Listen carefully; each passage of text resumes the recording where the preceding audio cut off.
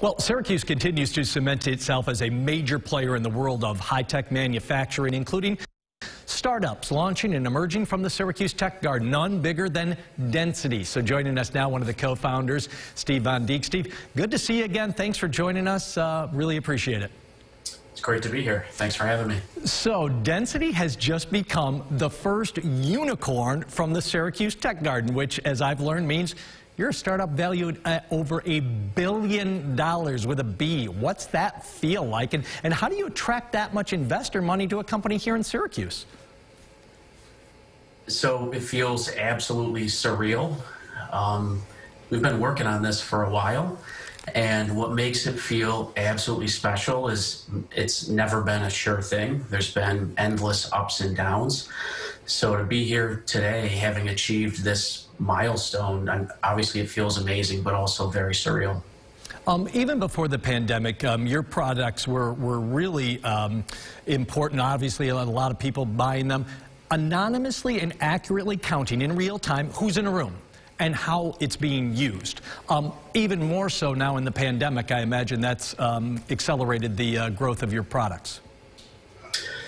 For sure. So Density, we focus primarily on the workplace. So we're an analytic platform to measure and optimize workplace performance. So what does that mean? A quick example I typically give is imagine a global company with 10,000 employees and a dozen offices. On any given day, each one of those offices might have to support 1,000 employees or more.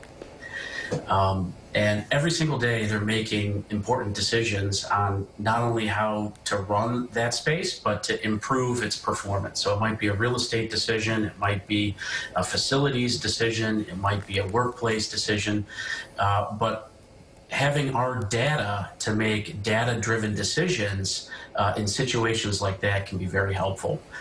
And a lasting impact of the pandemic is the movement towards hybrid work, and that's essentially where people spend their workday across the office, the home, the coffee shop, wherever.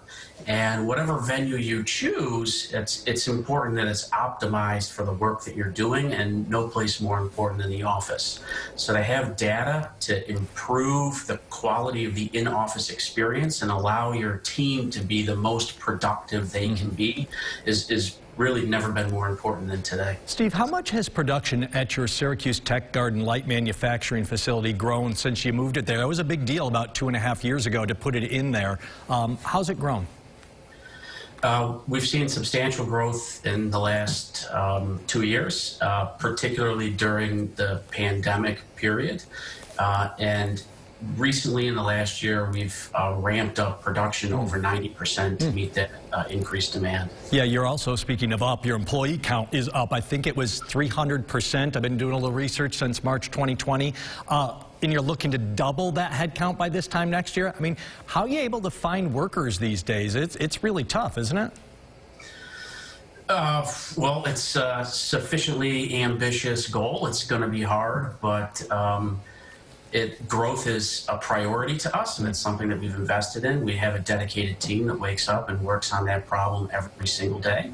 And another thing that has been helpful for us that will continue to be part of our process going forward is to really lean into our values. And that's a part of every hiring decision that we make. And you know, when you hire on your values, that's something that can perpetuate itself. Maybe last one for you. I know your story here. You and your co-founders are from Syracuse. You're set up at base at the Syracuse Tech Garden.